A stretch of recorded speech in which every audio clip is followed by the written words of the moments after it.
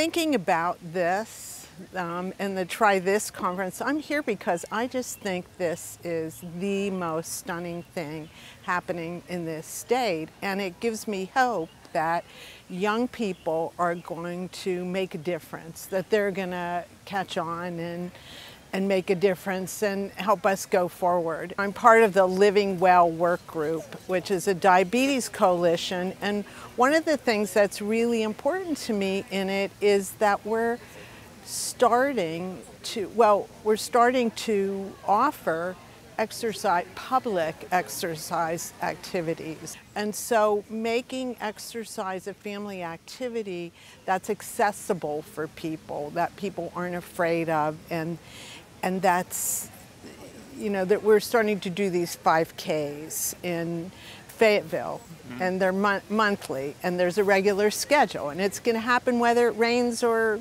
it's sunny. And so people seeing that, people knowing that's going to happen, people being able to do it whether they walk or run or whatever they're going to do. So that's really important to me. And so I'm always looking in people's grocery carts in Kroger's, and what I'm seeing there that's a little bit hopeful is that we have a better selection of vegetables. There's way more to pick from. We have a wonderful farmers market. We have an incredible farmers market in Fayetteville, and it's in Oak Hill one day a week too. And I guess I'm seeing more regular people, not the sort of outdoorsy people from Fayetteville, coming to that and maybe making more purchases.